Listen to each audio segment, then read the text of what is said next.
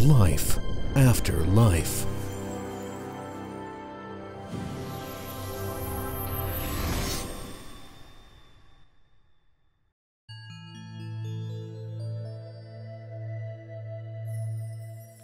Why are you so upset?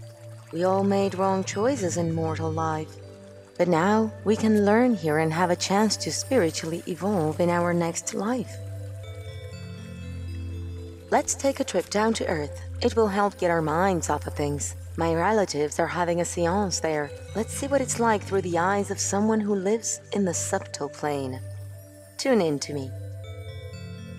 Jan imagined her face, and there they were in a room of some historic house, where several people were sitting around a table with their fingers on a saucer, which moved around a large sheet of cardboard on which letters and numbers were written in a circle. The spirit of Tutankhamun, I summon you. Answer us the question, how do we acquire wealth? Jan saw many different spirits flying around the people sitting at the table, each trying to give their answer to the people. There was also some kind of statue similar to the way Tutankhamun is portrayed. But here, the host got in contact with some kind of spirit that looked like a furry toad with bat wings, a spirit of the lower world. Why is Tutankhamun so strange? That is not Tutankhamun himself. He himself reincarnated on Earth long ago, but his memory remains in the world of spirits. When a person incarnates, they leave their memory in the subtle plane, so they don't remember anything about their past life. But Tutankhamun spoke an ancient language. How would they understand him if he talked to them? There are no languages in the subtle field. Everyone speaks the same language and easily, even without words, understands and feels each other. Look at this. When the spirit answers, the guy does not hear, but the brain transforms his hand movements, and the saucer fits the right letters. Even plants, insects and animals speak this common language, and you will now understand them just like people who have telepathy, and whose brains have not blocked this ability. You can talk to rocks and to aliens as well. It's much easier for a person to get information using a saucer, a rod, cards, or just by listening to the voice of their body, which has a natural intuition. The body can learn what the mind can't. The toad kept answering people.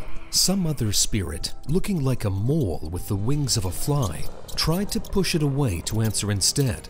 Jan remembered how as a teenager, their Pushkin swore when he and his friends tried to summon him.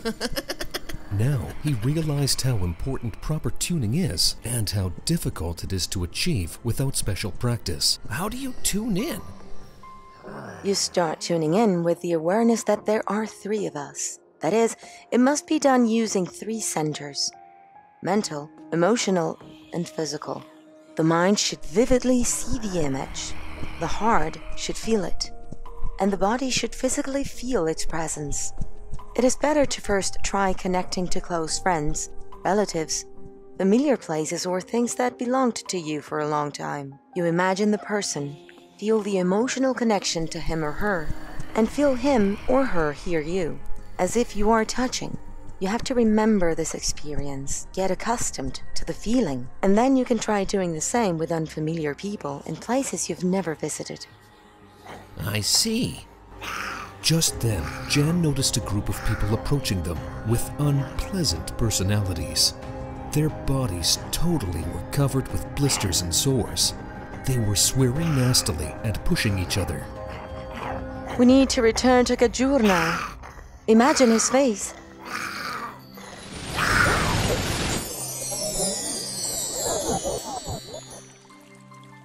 What was that? Why did we have to leave? Those were vile creatures, like demons. And you can expect anything from them. In past lives, they were murderers, maniacs, bandits, various other criminals. Their sins keep them out of our world, so they have to stay close to Earth with the spirits. Did you see their sores? That is how strong negative emotions reflect on the subtle body. They disfigure it. How long will they remain in the world of the spirits? Why can't they atone their sins? If a person justifies himself, clings to negativity, and considers their vices the norm, a person chains himself to the lower world, remaining a morally debilitated monster. Only by repenting can a person reject the spiritual illness and ascend to a better world. And so a person may continue to reincarnate among the demonic spirits until they decide to get rid of their evil.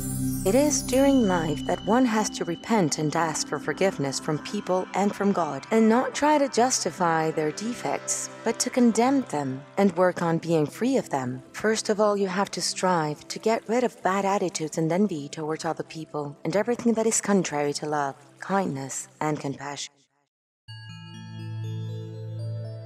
The cartoon is based on the book Life After Life.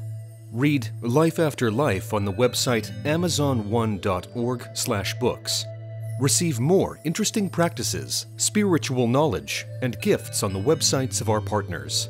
You will find details in the description.